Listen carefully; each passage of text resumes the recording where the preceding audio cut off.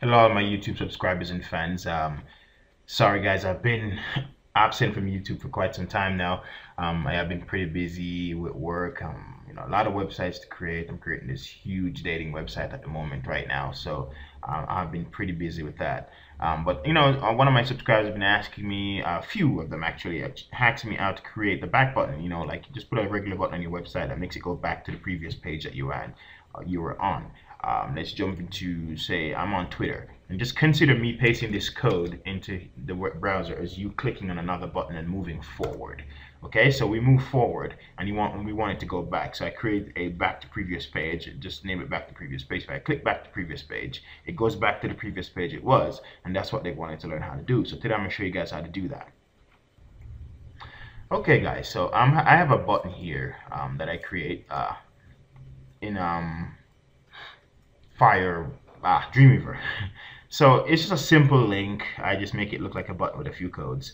And just in the link area of the button where you normally link it to a page or something like that, we're going to type out the code to make it work. So we're going to type JavaScript, and we're going to do a colon, HISTROY,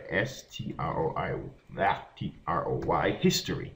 That's what I'm trying to say. JavaScript history dot go, and we're going to type a open bracket -1, so we're telling it to go back to the previous page pretty much, and a bracket again. We're going to do a quote, as in that whole quote thing, and we're going to do on mouse, is it mouse out, mouse over, I think, on mouse over. I just did this, I should have remembered.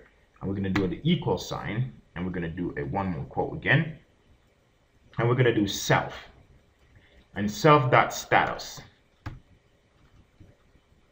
And once we're going to do that, REFERRER,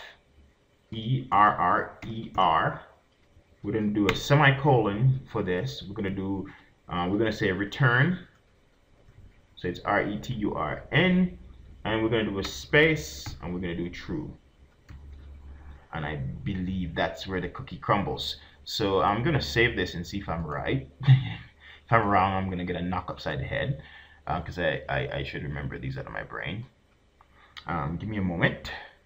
Let's see. There we go. So now we have this page. I'm going to copy the code. I'm just going to browse to any website, pretty much. Let's just say Twitter. And this just count as we click on the button and we move forward. So let's just say we move forward, and when I paste this, I'm going to paste this in. This is moving forward, so we go forward and we need to go back to the previous page.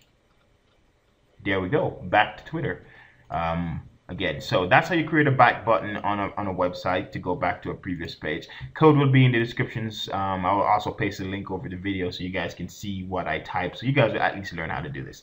Thanks for watching, and I hope this helped for all the people who wanted to know. I'm out.